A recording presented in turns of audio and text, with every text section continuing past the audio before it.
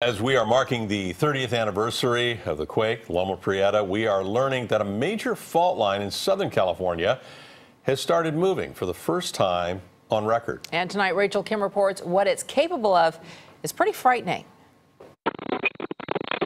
When the Ridgecrest earthquakes rocked Southern California this past summer, a fault capable of producing an 8.0 magnitude earthquake began sliding. That's according to a just published study by Caltech and NASA. It is significant because we hadn't seen this kind of activity occurring on the Garlock before. Dr. Zachary Ross is an assistant professor of geophysics at Caltech and the lead author of the study. He said soon after the Ridgecrest sequence, radar satellites picked up unprecedented movement on the 160-mile Garlock Fault.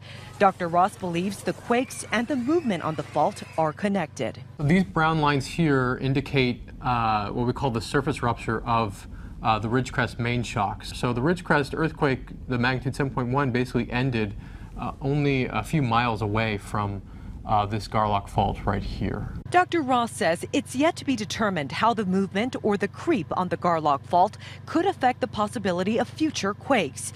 But he says since we live in earthquake country, we should remember there's a potential for large quakes, not just along one long fault like the San Andreas, but also from a collection of smaller faults, like we saw with the Ridgecrest sequence.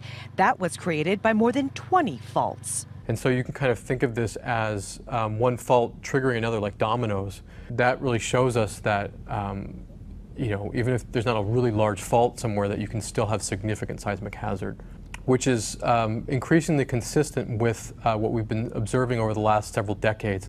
Rachel Kim for KPIX 5.